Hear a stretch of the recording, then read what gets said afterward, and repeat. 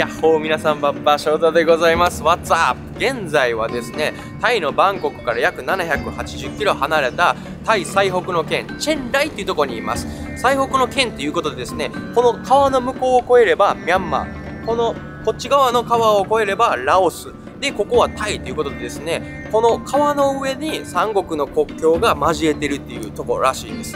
で、聞いた話によると、貿易の玄関口とも呼ばれてて、かつてはですね、世界最大の麻薬密造地区とも呼ばれ、あと人身売買がかなり盛んだった地区でもあるみたいです。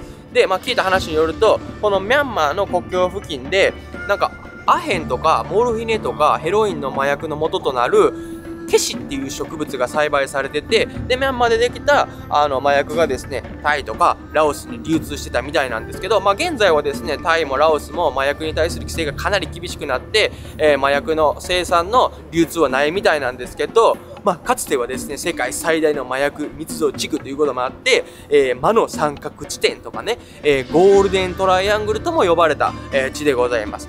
このトピックについて話し出すともう動画1本じゃ足りないぐらい深い、内容なんで、もし皆さんよかったらウィキペディアとか、YouTube とか見て、各自調べてみてください。めちゃめちゃ面白い深いトピックなんで。で、今回はですね、この魔の三角地点にですね、たった一人の日本人女性がですね、自給自足の生活をしながら山かジャングルかちょっとわからないんですけど、開拓して村を作っているっていう話を聞きましてですね、いやー、これまた面白い話ですよ。皆さん、こんな辺境の地でたった一人の日本人女性が村を作ってる、いやー、それは訪れるべきですよ。どんな生活してるのかっていうのをですね、今回見てみたいなと思います。ということでいきます。バモノス。で、日本人女性が住む場所はですね、このゴールデントライアングルから約70キロから60キロ離れたとこみたいなんで、バイクに乗って今回もね、行きたいなと思います。で、現在はですね、このゴールデントライアングルって言われてたところも、もうかなりなんていうんですかね、治安が改善して、もう観光客とかめちゃめちゃ集まるスポットってなってますね。お土産屋さんとか売ってたり、レストランとかめちゃめちゃあったり、観光地ですね。もう今はもう治安とかも全然大丈夫そうです。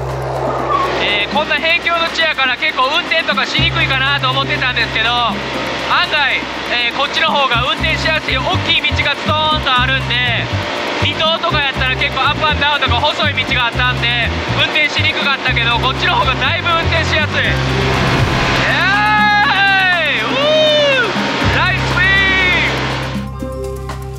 はい、ということで皆さん着きました。ここがですね、日本人女性が住んでるチェンコーンっていう町なんですけど、チェンコーンっていう場所はもう横にですね、川がめちゃめちゃどでかい川が流れてまして、もう向こうにラオスが見えます。で、ラオスまで昔はですね、渡し船で行けてたみたいなで、それまではものすごい観光客で賑わってて、国境を船で渡れるみたいな感じで、でも2013年に橋ができたみたいで、もう観光客は渡し船で行けないみたいな、地元の人しか、渡し船では国境を渡れないということで観光客激減して、で現在はですね、かなりこじんまりとした静かな穏やかな感じの街に変わっていったみたいです。で、向こう側はですね、もうラオスが見えてます。皆さんこんな感じで、今あそこには渡し船走ってる、あれ渡し船なんかな、ちょっとわからないんですけど、もうちょっと行ったらもうすぐラオスです。皆さん、ラオスちょっと全然こんなもう見える位置やのに、家の作りとかテンプルとかもちょっと違うような気がします。ほんま川一つ挟むだけで国が変わるんで、もう全然違うような建物とかもいっぱいこっからも見えますね。かなりローカルの店に行ってみたいなと思います。こんな感じでいろんな食べ物も売ってるんですけど、やっぱり北と南ではやっぱり食べ物が全然違いそうで、マンゴースティッキーライスとかはどこでもあるんですけど、このメニューとか見てても南で島で離島で食べてる時とは なかったような食べ物とかも結構あります。で、皆さん、これがですね、カウソーイっていうカレーとココナッツを混ぜたラーメンみたいな感じらしいです。で、カチカチのドライヌードルみたいなのが入ってて、麺は結構平たい麺してますね。これも店によって違うんかな。いただきます。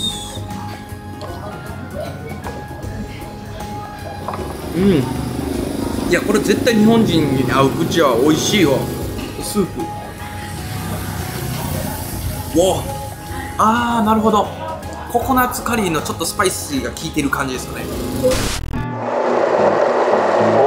なんか雰囲気あるとこ来ましたよ。この辺か。こですわ皆さん。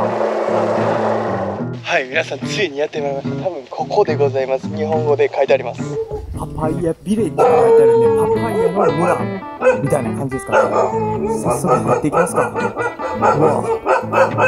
わ、ビレッジですよ。はい。あ、カフェ。あ、はじめまして。もう動画いいですか？とっても。あ、翔太と申します。はじめまして。名前なんて言うんですか？ひろこです。ひろこさん、はい、よろしくお願いします。翔太です。はい。タイの辺境の地に20年もの間暮らし、パパイヤビレージを作り上げたひろこさん。20年で起きた苦労と感動をじっくりかけて紹介してもらうことに。ツアーしてくるみたいです。ここは何なんですか？これはうちの何なんですか。まあ台所ですね。かまどもあるんやけど、かまどで薪でお米炊いたりとかなんかやるんですけど。ここで料理されてるんですか？ここでこれかまど2つあって。いいっすね。この絶景で料理できるって感じだね。ラオスですよ。ラオス見ながら料理するって感じだね。旦那はなんか炒め物パパってやるときはここの中でガスもあるんで。なるほど。あ、じゃあお二人でやられてるんですか？ここは住まれてるんですか？住んでるのは娘が今幼稚園行ってるんですけど。ああ、そうなんやね。旦那さんは日本人の方ですか？こっちの。お昼寝中やね。やっぱりゆったりしてますね。難民なの。日本人じゃなくてどこの方なんですか？ここであったから、私バックパッカーでなんか旅行してて、たまたま泊まったチェーンコーンのゲストハウスに行ってたスタッフなんですけど、この辺の人やと思ったら、実はラオスの山奥の少数民族の人で、お父さんが共産党とか、ベトナム戦争、インドネシア戦争絡んで、もう折れなく、拉致されてね、牢屋にね、8年ぐらい入れられてて、脱獄してきてっていう。脱獄してきて。そうそう、それで、ほんでもうおられへんなって。でね、アメリカのね、カリフォルニアとか結構逃げてる人いるんですよ、その時に。で、うちも、なんかそのアメリカに逃げる話あったんやけど、そこに入りきれず、こっちに流れてきたっていうので、でもね、タイはね、難民を認めてないの。あ、そうなんやね。なので、何人って言われたらラオス人。ああ、なるほど。住むことは許可されてる。それ OK ね。タイ人ではありません。ID カードを。そんなあるんですか？タイの外務省っていうかタイのね政府からちゃんと発行された ID があるんですよ。で国籍がカムってなってて、カム族っていう少数民族なんですけど、カムっていう国はないから、無国籍。なるほど。でもすごい出会いですよね。で。すごい出会いで何年前なんですか？でも上の娘が15歳の娘がおって、そう20年ぐらい前ですね。20年前に。バックパッカーされてて、すごい20年前からじゃあここの地におるってことね、チェーンコーンに。住み出して15年。15年。現在このパパイヤビレッジにはひろこさんとラオス人の旦那さん、シンさん、幼稚園に通う娘さんの3人で住んでいるらしいです。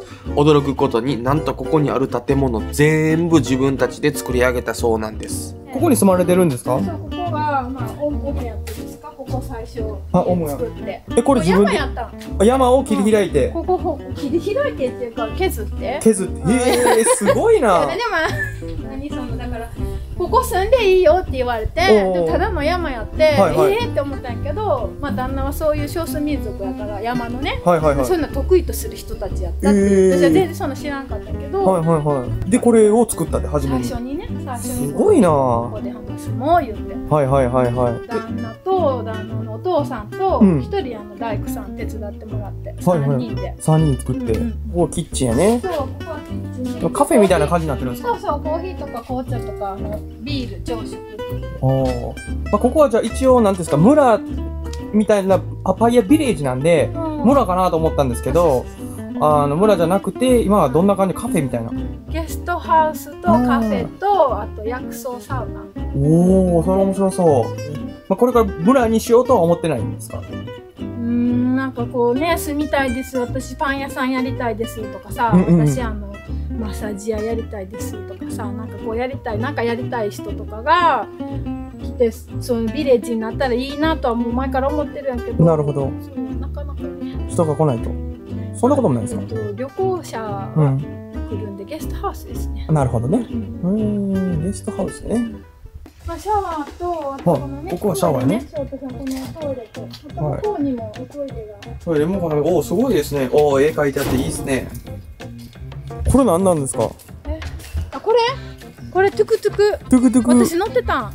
昔。そう、これで客引きしてたんです。客引きしてたんですか？これで見かけたら、釣るって。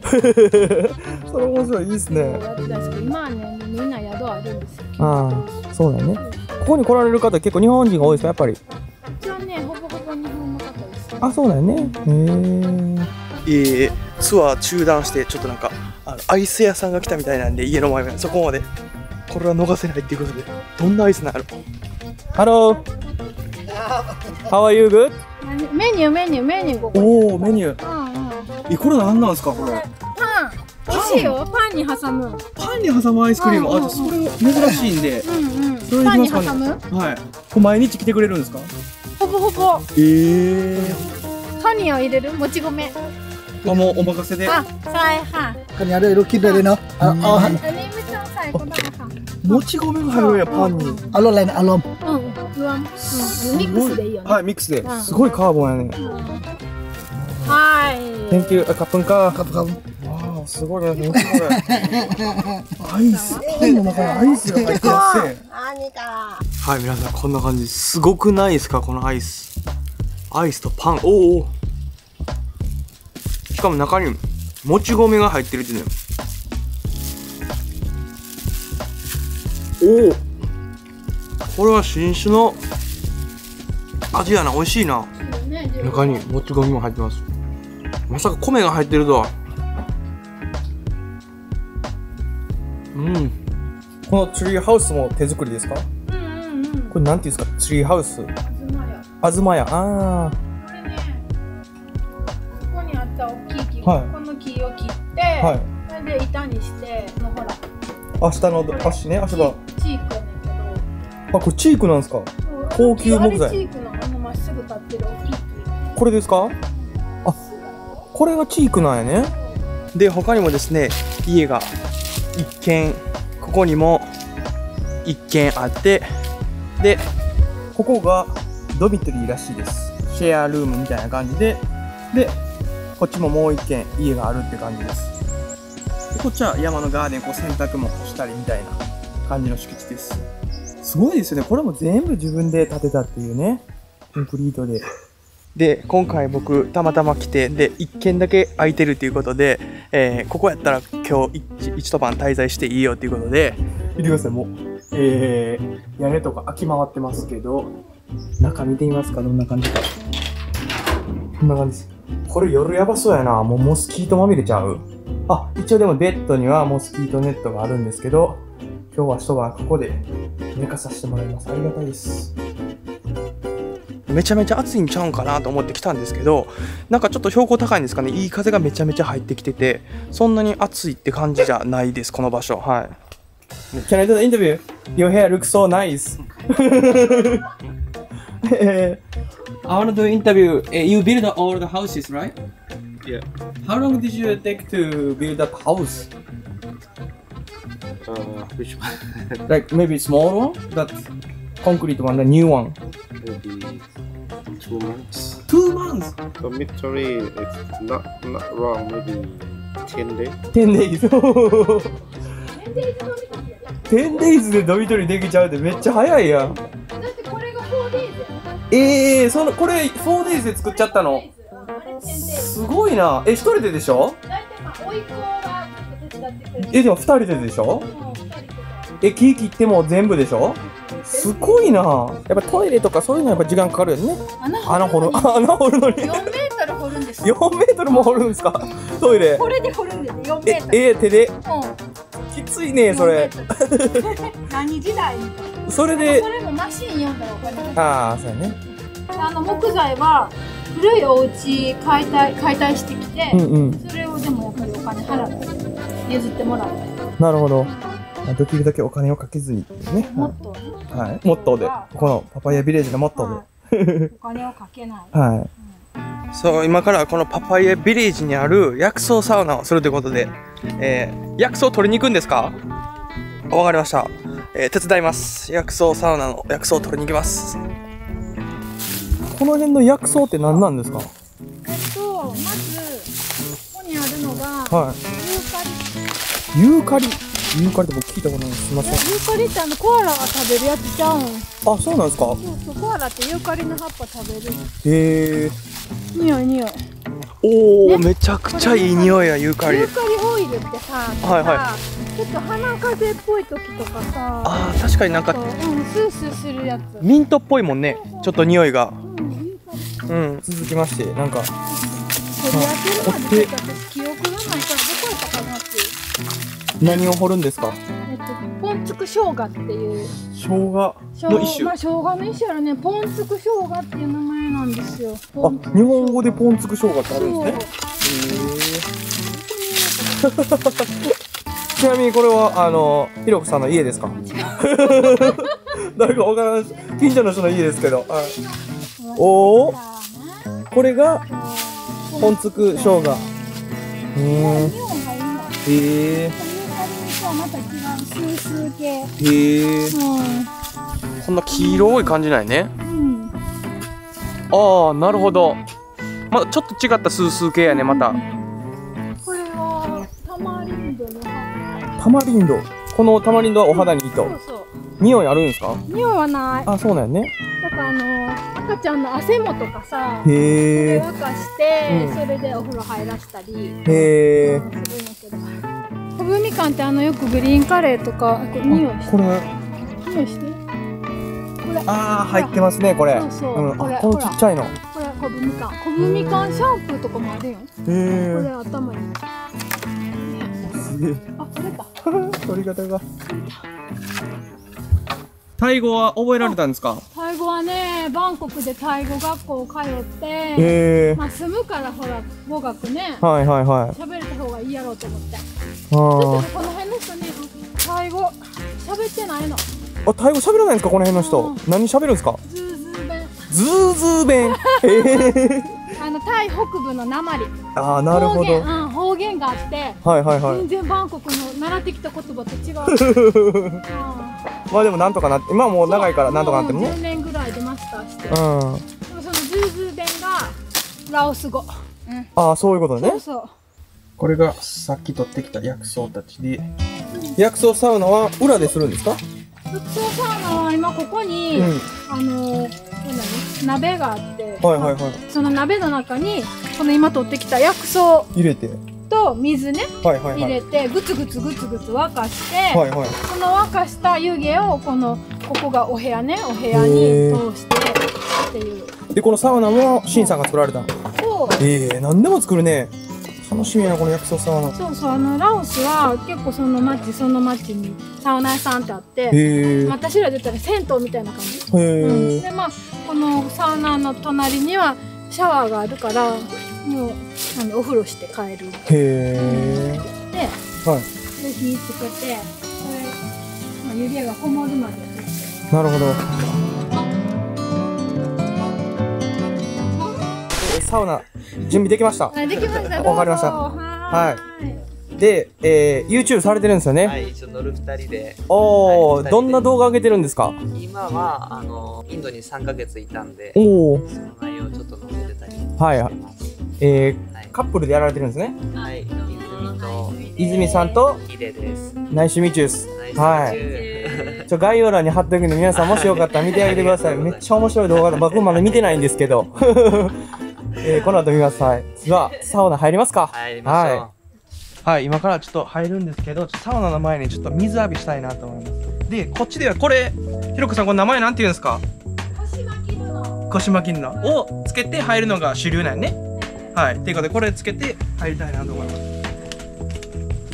れも全部手作りすごいですね。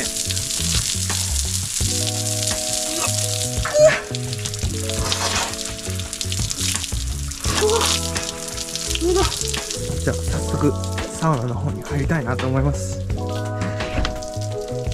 わ、結構暑いな。うわ、匂いが皆さんめちゃくちゃええわ。レモングラスみたいなフルーティーな香りがすごい。でこの下から煙が上がってきてます。すごいいい香りのスティームサウナみたいな感じですかね。うわめちゃめちゃ気持ちいいわ。もうこの香りがもうたまらんっすね。めっちゃ気持ちいいわ。自然の中で入るサウナ最高やわ。あそこ見てください。花があります。めっちゃ綺麗くないですか？朝になったらめっちゃ明るくて綺麗だよ。あ、そうね。名前はあの花の名前。わかんないよね。皆さん、これがですね、ラオスの黒ビールめちゃくちゃ美味しいらしいです。いただきますか。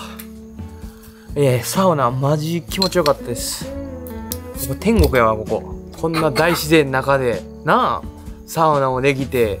皆さん、お疲れ様です。いただきます。おもちゃのパパのパンツ作ったねも長いパンツです。綺麗だよ。サウナの後はほんま美味しいわ。これはもう幸せやわ。いっぱい飲んだら酔っ払いになる。酔っ払いになっちゃうからあかんね。顔真っ赤っかになったらおさおさになるで。生き物の本で見たもん。生き物の本で見た？酔っ払いになってる？日本語と何喋れるの今？英語は勉強中？今できん。タイ語は？タイ語できる？できる？学校では友達といっぱい喋ってる。タイ語で？これで料理するみたいです。今日は。こうやって葉っぱつけて食べるんだって。これはビーフな？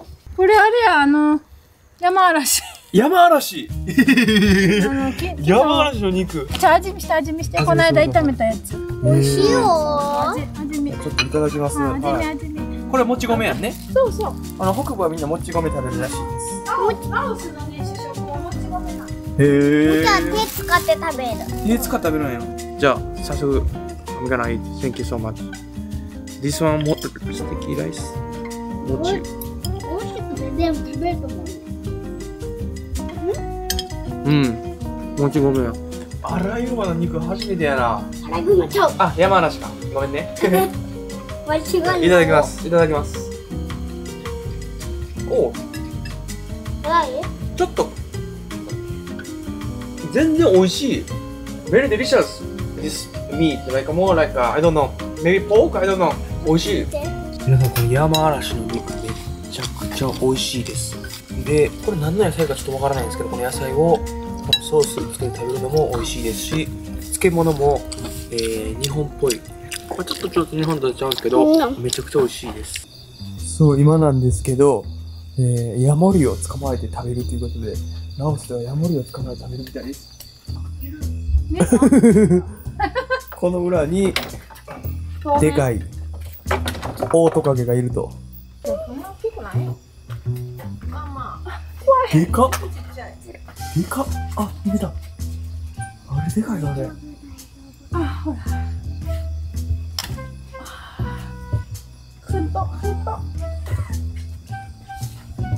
晴れた。くそー。もうちょっとだったのにね。もうちょっとだったのに、惜しい。早いよ。逃げられたのにもう一匹おったパターン。おーっと。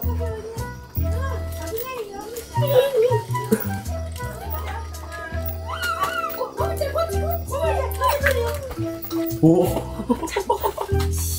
噛んでる？おお、来た、捕まえた。捕まえた。お、めっちゃ慣れた。Can I see? プロフェッショナル。プロフェッショナル。でかっ。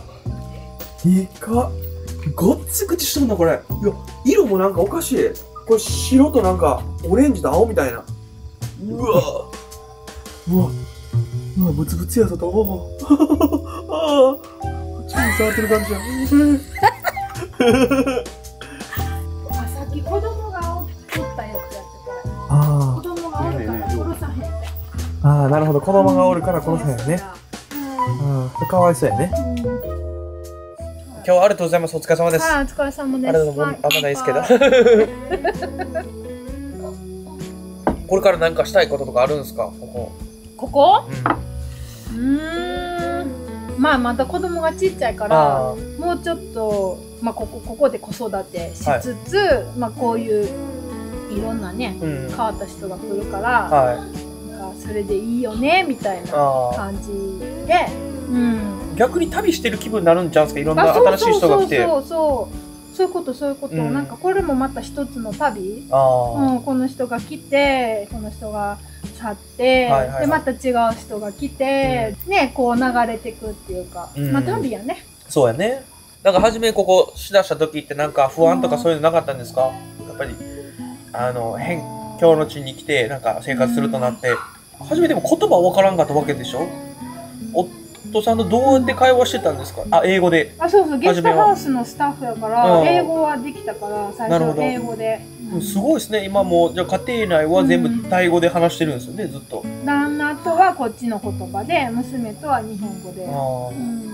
まあここで子育てしようと思って、この環境でやったら私もね、子育てできると思って。大阪、東京って住んでたけど、まあアパートやし、隣近所気にして。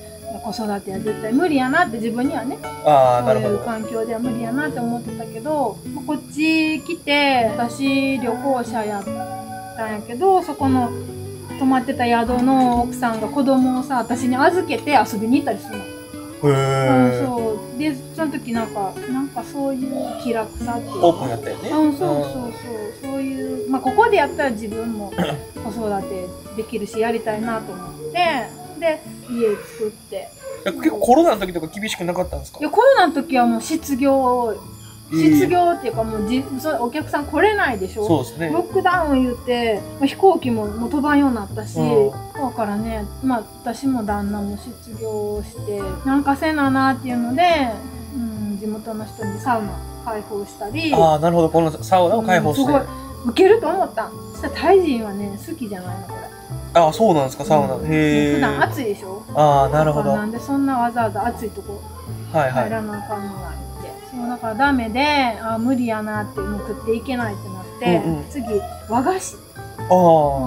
あんこから作って、もち粉とかあるからね、小豆もあるし、いろいろやったんですよ。もうでも全然もう生活がもうギリギリで、そしたらうちのお客さんが。その人は布とか買い付けに来てた人で、行かれへんからその布欲しいんやけどなんとかしてくれへんか言って、それでその布の販売を始めて、そしたらそれは良かったんですよ。それで一棟建てたんですよ。そうだね。こういう建てたんもお金貯めて一軒建てて、お金貯めて一軒建ててみたいな感じでどんどん増えていって、今やったら何棟あるんですか今？4つ。4つね。地域の方ってやっぱり温かいですかみんな？タイのこんなところやから生きていける。なるほど。こういうことができる。そのみんなも優しい。近所の家勝手に入って野菜とかとってもね取ったりしてますもんね。ありがとうございます。いえ。このパパイヤビレッジができるまでには国籍や仕事のことで苦労されながらも、現在はこの大自然の中温かい家庭で暮らしています。そんなひろこさんたちと共に2泊3日と短い時間でしたが滞在し感じたことは、幼少期に田舎のおばあちゃんの家に泊まりに来た懐かしい気分。はい、ということで皆さん、今回はですね、日本人女性が作った村パパイヤビレッジにですね、これから村になるのかゲストハウスになるのかまだ検討中みたいなんですけど、こんな辺境の地で日本人女性が一人頑張って、パパイヤビレッジっていうのをね作った。ほんま素晴らしい。率直な感想、めちゃくちゃリラックスするには最高の場所です。ということで皆さん、ちょっとバンコクからちょっと離れてるんですけど、癒しをね、求めてる人にはもう最高の場所だと思うんで、ぜひ皆さん来てください。概要欄の方にね、リンク貼っとくんで、皆さんもしブッキングとかそういうのは概要欄のリンクから皆さんチェックアウトしてみてください。まだ来たはい、ということで皆さん、今回の動画は以上です。タイのチェンコーンっていう場所からです。アディオス皆さん。